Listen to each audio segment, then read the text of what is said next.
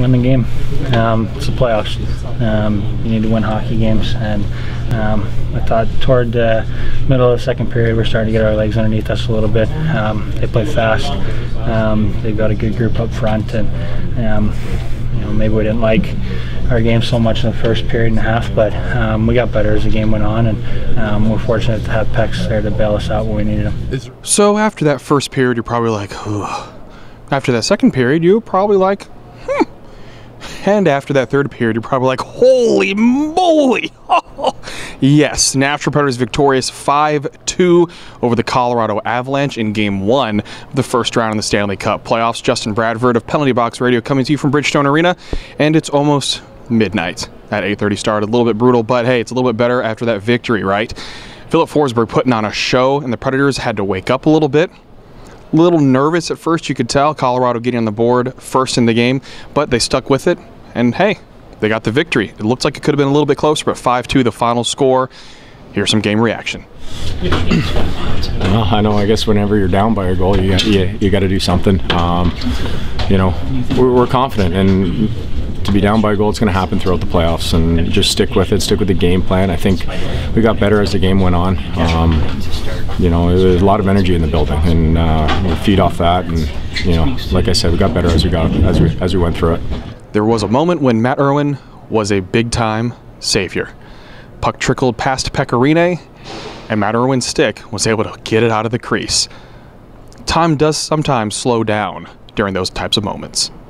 Yeah, you just, you know, you see it, you get by him, and you know, you just try to get a stick on it. And you know, I was lucky enough to get it past Pex and you know, past their guys, and then we got some support. So, you know, just a lucky play.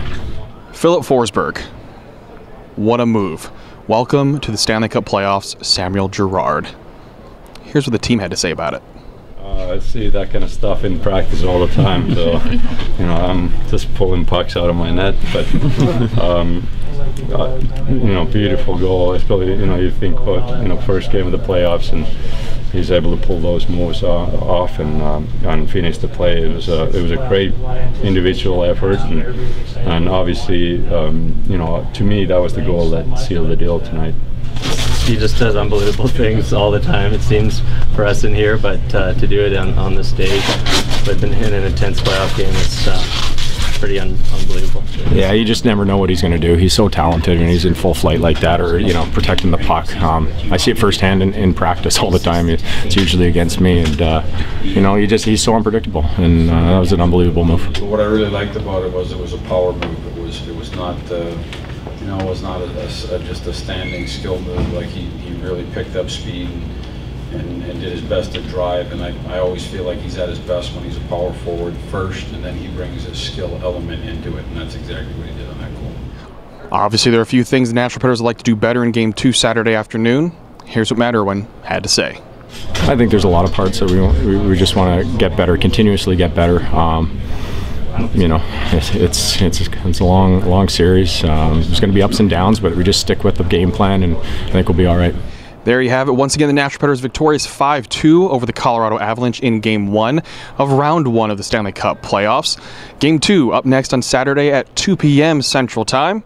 We'll be here covering it for you. Make sure you go to penaltyboxradio.com for all of your coverage. Penalty Box Radio on Twitter, on Facebook, everywhere we have you covered. And hey, if you want some more exclusive action, make sure you sign up on Patreon and become a patron for some behind-the-scenes footage, audio, and more for Penalty Box Radio. This is Justin Bradford of Penalty Box Radio.